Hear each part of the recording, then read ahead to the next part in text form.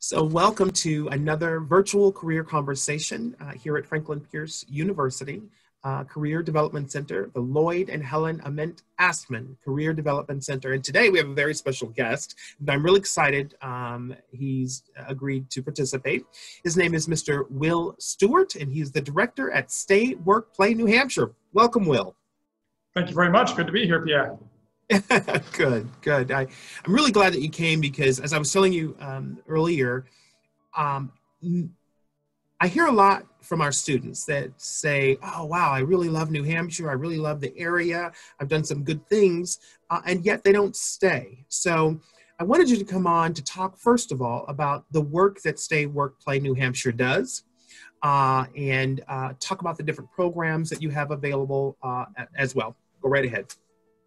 Sure. So Stay, Work, Play is a statewide nonprofit, and our mission is to attract and retain more young people here in the Granite State. And, it is a pretty big issue here from a demographic standpoint. We are the second oldest state in the country, New Hampshire is. Any idea what the first oldest state is? Pop quiz for you. Either Maine or Vermont. You're right on the money. Yeah, Maine is number one, and we're actually tied with Vermont for number two. So you nailed it. A lot of people, when I ask that question, they say Florida, and which you might think, retirement central, right? But yeah, it's a northern New England issue. So we have kind of a triple whammy here in New Hampshire. Not only are we the second oldest state in the country by average age, we have at least pre-COVID, and I would suspect it's, nothing much has changed, relatively speaking, one of the lowest unemployment rates in the country, here in New Hampshire. And then finally, we are the number one, not a good number one, but we're number one in the percentage of high school graduates that we export out of state to attend a four-year university. So high school graduates who want to go on and get a bachelor's degree, 61%, nearly 2 out of 3, leave the state to go pursue that degree. Now, some of them come back, but a lot of them don't. So, we're in it's kind of this perfect storm of demographic challenge that we're in. And really it's starting to play itself out now. And unless, we do more in the coming years, it's really going to get worse from an economic standpoint. And I would say from a civic life standpoint too, because if we don't have the people that we need here coming up in the ranks, as we're starting to see now, the baby boomers are retiring. Who's going to step up and fill these roles? Not just entry level, but moving on up that progression in careers too. So it's a big challenge, and not just jobs. It's community stuff too. Who's going to serve as the president of the Rotary Club, and who's going to serve on the planning board for their local town? Who's going to be the deacon at church? I mean, we need people of all ages, but young people in particular. So that's why Stay, Work, Play is why we exist, and why we've been around for 11 years now. Wow. I mean, it sounds like there are some very structural issues with the demographics here in New Hampshire. Talk to me about a little bit about what are some of those issues? Like, why haven't we been able to keep college students within the state, as well as maybe entice other people here as well? Yeah, it's a very complex and complicated issue. There's no one, two, or even three reasons. I think a lot of them are interrelated to a certain extent, but Stay, Work, Play, we actually did some research on this. We commissioned a survey a few years ago looking at, we wanted to get some data, on why young people stay in New Hampshire and why they might leave. Because we're a pretty small organization. We have 3 full-time staff, a budget of about $200,000. So to say we're under-resourced for the challenge that we're addressing is an understatement. So we wanted to make sure that what we're doing matters. And for that, we needed data. So a lot of the things that we learned, didn't really surprise us. We'd heard them anecdotally, and I'm sure not unfamiliar to you. You probably hear them, as do students, at the university and others. First and foremost, New Hampshire is an expensive place. It's an expensive place to live. From a housing standpoint, it's an expensive place to go to school. New Hampshire, we're number 50 in the amount per capita that the state government invests in the local college and university system. Dead last. So, it's no wonder that UNH, as great a school as it is the most expensive public university in the country. So when you ask why do high school graduates leave, to go to college elsewhere, well, it's cheaper in a lot of cases. A lot of these kids would love to stay, but they just can't afford to, especially as the price of college increases everywhere, and it's people are looking at how am I going to pay off this debt that I'm accumulating? So those are big questions, especially on the younger end of the scale. Some of the other things we heard about that, on the kind of the con side, why people leave or maybe why they don't come, everything ranging from, a lack of available and affordable childcare, here in the state, a lack of nightlife and entertainment options, perceived, and some of these are perceived and some of them are real. They mentioned, a lack of arts and cultural opportunities. I think that's more of a perception because there is a lot of that going on here. And then they mentioned a lack of cultural diversity too. So you have, a lot of these things that we hear all the time anecdotally for people about, why they might leave or not come, just kind of the reputation that New Hampshire has outside of the state for people who haven't lived here. Probably the biggest surprise that we heard, though, at least it was for me, and I think a lot of people who heard this, was what we've termed the loneliness factor. That 1 out of 5 respondents, and these were people between the ages of 20 and 40 living in New Hampshire, they said 1 out of 5 said they didn't have a single friend nearby or kind of in close proximity to them. Now, that's pretty sad on a like an individual personal level, right? You don't have any friends.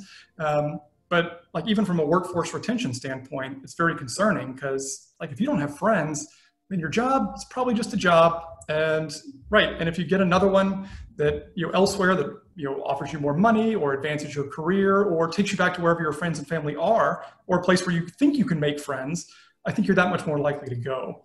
So we recognize pretty quickly that we need to figure out a way to connect young people here in New Hampshire to each other, to their communities and so forth, to get them to kind of put down roots here. Wow, that's really eye-opening. Actually, the loneliness factor, I do remember speaking with you about that when you and I first met, when we first talked, and every time I hear it again, it is shocking. I think that, before we go on, talk to me about what are some of the reasons why people do move here, or what are some of the more attractive reasons for people to consider staying here after college or moving in here long after college? Sure, and there are a lot of reasons for that too. I don't mean to paint a doom and gloom picture and have everybody running for the nearest border. There are a lot of reasons that people both stay here and come here from elsewhere. In fact, New Hampshire is in the Northeast. We have the most population gain of those in their 20s and 30s in recent years, and we're one of only 10 states in the country in recent years that has been gaining more under 40 individuals than losing them. So, there are some good things going on. I mean, we need a lot more, but it's definitely a good trend. So why? According to our survey and our data, the number one reason is and there are multiple kind of sub reasons within this, but it's basically everything the outdoors. Again, maybe not a big surprise. I mean, look out your window. It's a nice place, mountains, lakes, sea coast, whether you like to ski or hike or swim or boat, fish, whatever your thing is, you can, if it's outdoor related, you can probably do it here in New Hampshire.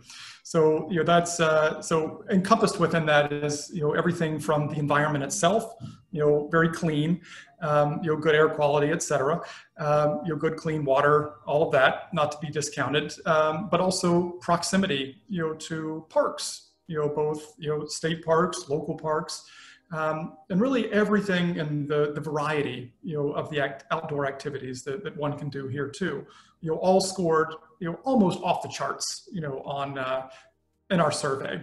So beyond the outdoors, respondents also mentioned basically this being a great place to raise a family.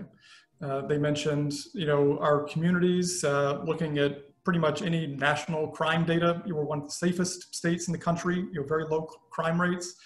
We have some of the best schools here, both K-12, and higher ed, as reasons to come and stay.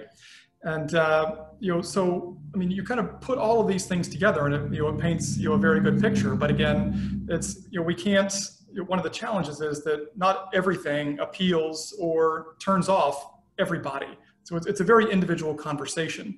And one of the things we saw too, we kind of looked at data, over that span of time. Like I mentioned, we surveyed 20 to 40-year-olds. So what's important to a 20-year-old is very different sometimes. What's your priority in life than what you are when you're 35 or 40.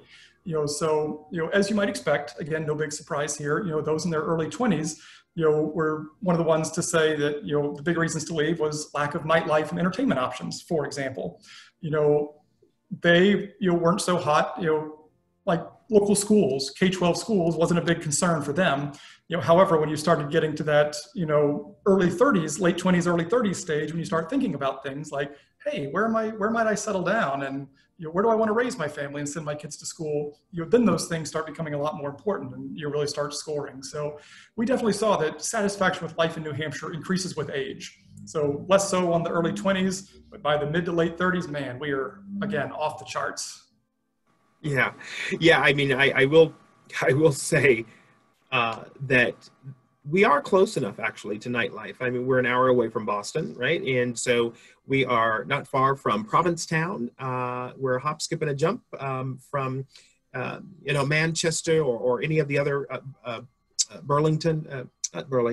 Brattleboro, Vermont has a lot of really cool stuff there too. But I do understand, when I was in my 20s, I was living in Manhattan on Avenue A in Houston and loving it. I don't think I could ever do that again at this age, right? So I understand that.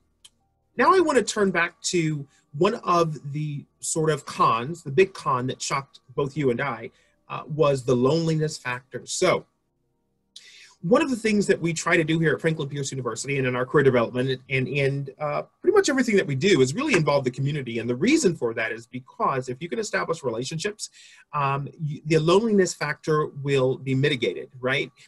And so whether that be job shadows, whether that be some of the events that you actually put on, the community events, it's really important that students and people who are already here know about them and become engaged in them. So that being said, what are some of the events or community activities that you all either know about or sponsor or would encourage a student to consider? Sure. I'd say first, start with whatever your interests and where your passions lie. And, find a way to get connected in that area. And, work on it, I would say, to look at it in different areas of your life. So, from a personal perspective, what interests you personally? What's your passion? Is it, hiking? Is it skiing? Is it, addressing a social issue? And find groups around those that are, either doing stuff in that sphere or working on things in that sphere and get involved. It's a great way. And a lot of people, we worry about, talk about like, well, I hate like networking, I mean, I get it. Yeah. Me too. I'm like, I mentioned to you earlier, I'm kind of an introvert, having like meaningless chit chat with people about the weather or something, or the Red Sox, it's just not my thing. But like, I'm a bicyclist. So like, if you were to say for me, for example, if I were new in an area, I would look for the local bicycle group. And for me, if you were to say, hey, this group meets at 6 o'clock, every Tuesday night at Town Hall, and we go for a 5-mile bike ride. Well, now we're talking, because I know I'm automatically going to have something that of interest to me that'll be of interest to the other people that we can talk about. And then kind of friendships and connections go from there. So that would be my advice, from a personal standpoint. From a professional standpoint, you mentioned internships, which are, a great tool and something that we're very heavily pushing here at Stay Work Play, because we've seen data from the College and University Council and both UNH too that says that if a student has an internship in New Hampshire, they're 12 times as likely to stay here in the state post-graduation as somebody who doesn't, because they are making those connections, both professionally and personally. And maybe it turns into a job, maybe it doesn't. But even if it doesn't, again, they're making friends, they're with their coworkers, they're getting folks who might be able to give them, a letter of recommendation or some advice, to advance their career, who might look out for them and say, well, we don't have a position for you here, but I have a friend in the same industry over here who's looking for somebody. And you really be able to make those, again, connections. I would say too that, even post-graduation, one of the biggest pieces of advice I give young people here in New Hampshire is get connected with your local young professionals network. There are more than a dozen, I think 14, 15 of these across the state that are geographically based. So like there's one, for the Monadnock region, the Keene Young Professionals Network, or the Upper Valley Young Professionals. There's one in the Lakes region, one in the Lake Sunapee region, one in Concord, Manchester, Nashua, Seacoast, so forth.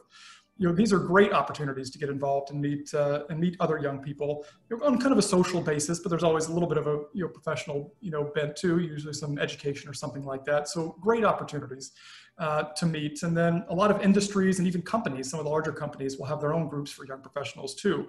So I know like the banker, there's like a New Hampshire Young Bankers Association, for example, where you can meet and network with others in your professional sphere as well. So there are a lot of opportunities to get involved, and that's not even counting a lot of like the volunteer efforts and volunteering civically for your town or something. So there are so many opportunities, but I think a lot of folks are hesitant.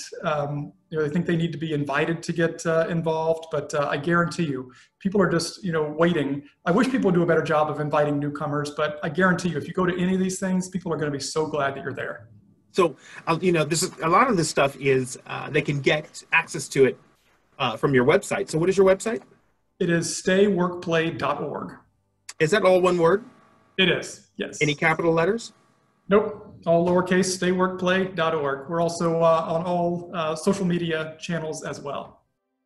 Excellent, excellent. So as we talk about sort of, relationships, talk to me about your relationship with the state of New Hampshire. Are you a native?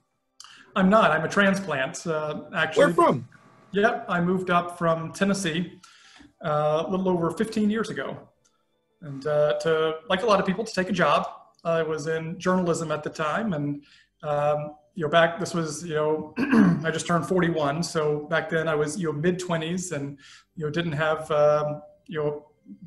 any, debt or property or anything like that. So it was a time I could make a leap, and, ended up coming to New Hampshire to take a job at a paper called The Hippo, kind of an alt-weekly paper in Manchester.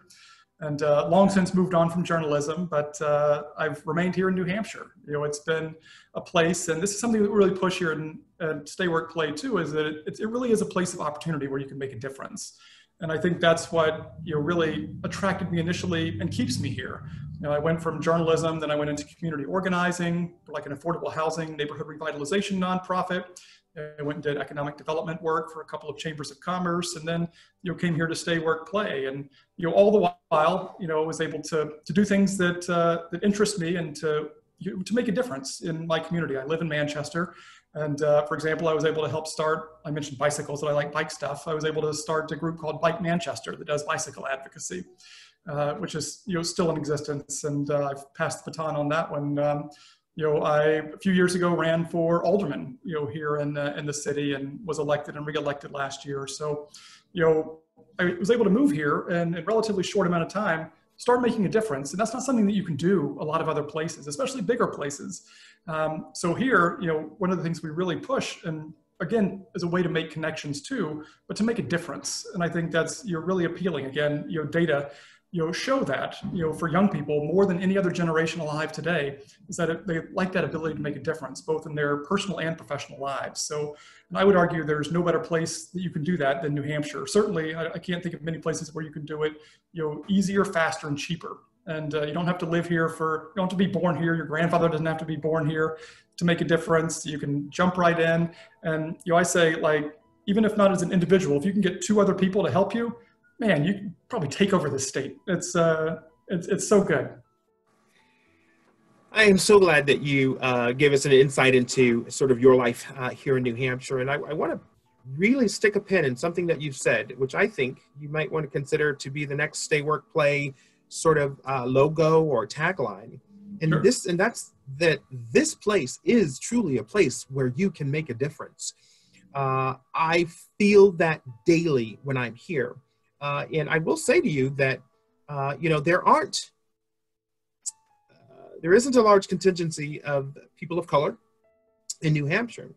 And if I could just say to anyone of color, if you want to a place where people are genuinely, not everyone, but for the most part, are genuinely down to earth, good people who are pretty open-minded and accepting, and who will get out and roll up their sleeves to help their neighbor, New Hampshire's the place to be. And I actually mean that. I've met very good people.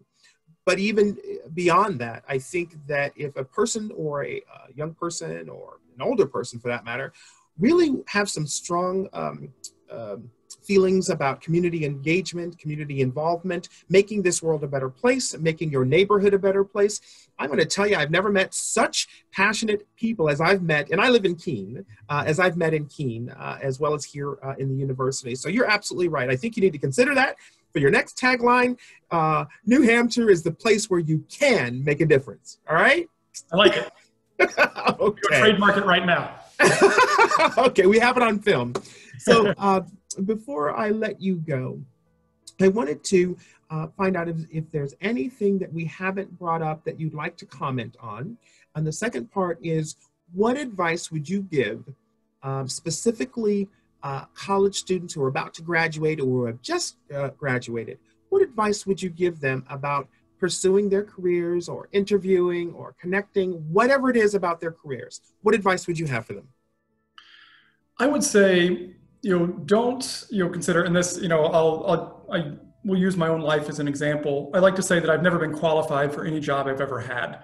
I got into journalism. I didn't study journalism in college. I went to community organizing. There is no community organizing, degree.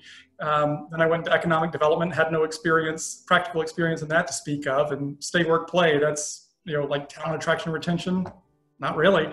So I would say to not just consider, as you're looking at your career, expect, and you've probably seen this, to change jobs certainly, and even careers in your lifetime. Just because you're one thing now or studying one thing doesn't mean you're locked into that for life. So don't freak out. It's like, oh geez, I have to be an engineer forever. You don't. I learned of a guy yesterday. He just became the director of a library at a town in southern New Hampshire after being a lawyer for a while. So, I mean, you could have these, drastic career changes sometimes, and don't be afraid of that and expect it. And to me, that's exciting. Also, I would say that, don't think that, your career growth and, whether it's skill development or anything else just happens in your job or as part of your job. I credit, a lot of, my being able to move from industry and sphere to sphere of, skills and, connections that I've, learned and made, in a lot of my extracurricular activities, whether it was, starting the bike group or, like websites that I've started and, just all these things, you can hone these skills and meet these people. And, it's really being able to tell the story and connect dots. So it's like, a lot of people, and I've seen this, I read this before and I've seen it now, when it comes to resumes, a lot of people think that, well, if I can't put it on my resume, it's worthless. And I would argue that that's not true. And, the cover letter is so important for being able to tell the story and to frame everything, but, it's one of these things like, I've, hired some people in my time and, resumes, and this is just me talking, resumes can often be a reason not to hire somebody. Because if people are just looking at it, especially like the computer algorithms, if you submit stuff online, they look for keywords, and if it's not there, next. And I've been guilty of it myself. And I know that I've probably missed great people, because their cover letter wasn't great, or I couldn't make the connection of why they would be a good fit for this job. But I think one of the things that, at least personally, that I've excelled in is being able to tell that story. And, first in a cover letter, and then, that at least that's enough to get me an interview. Then I can tell the story in person and be able to weave and, oh, well, I learned this skill. And it might have even been a job. Like, for example, on the community organizing thing, I was able to say, well, no, I've never been a community organizer, but as a newspaper reporter, I was used to going up and talking to people, kind of sight unseen. They didn't know me. I had to be willing to just kind of jump right in and couldn't be too shy. And you're just knock on a door and you don't know who's going to be on the other side of that door and if they're going to want to talk to you or not. So really being able to like show those transferable skills, no matter how you acquire them, whether in the professional sphere, the personal sphere, or anything else in between. I am coming to your next career development class. That was awesome. I couldn't have said it better, my friend. Listen, I'm going to have to get you, we are planning on going on ground in the fall.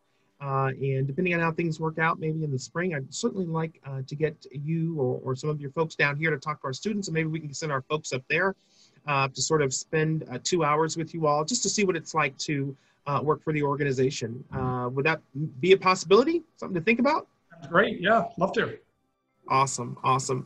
Okay, listen, I just want to say thank you because, Will, this is really, we've been trying to do this for the last, I think, 2 weeks, and our schedules would not permit, but it's really important that our students, our alumni, and whoever is watching this, to know that New Hampshire has a lot to offer. It has a lot to also give an opportunity for someone to give back here in New Hampshire. So, Will, thank you so much. Let's definitely keep in touch. I will contact you probably in the next week, and we'll get this together so we can have some plans for the fall. Fair enough? Sounds good. And hey, Pierre, can I amend your tagline a little bit? I'm thinking about it in my head. Sure. Okay, New Hampshire, make a difference, make a life. Woo! All right, we got to get a lawyer. We have to make sure that that's incorporated or whatever you have to do. Right. I love it, brother. We're, like you said, we have the video evidence right here that we can. Listen, Will, thank you so much, and we'll definitely be in contact, my friend, okay? Sounds like a plan. All right, take care. Hey, you too. Bye-bye.